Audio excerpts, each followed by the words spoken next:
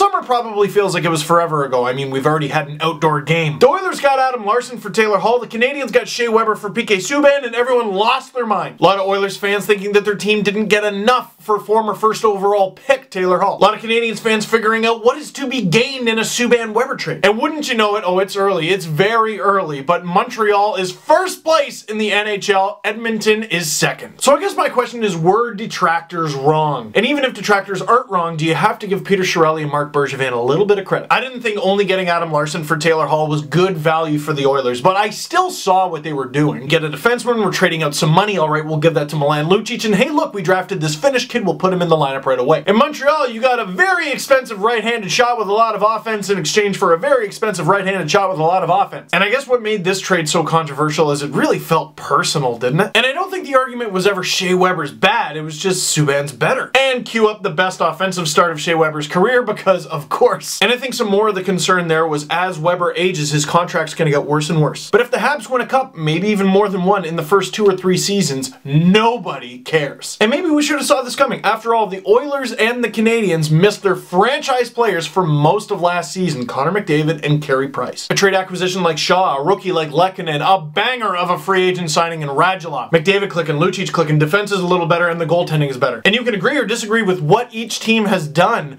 but it's a result-driven business, and right now, both teams are getting the results they want. My question to you is, do you think these results will continue? Aren't sports fun?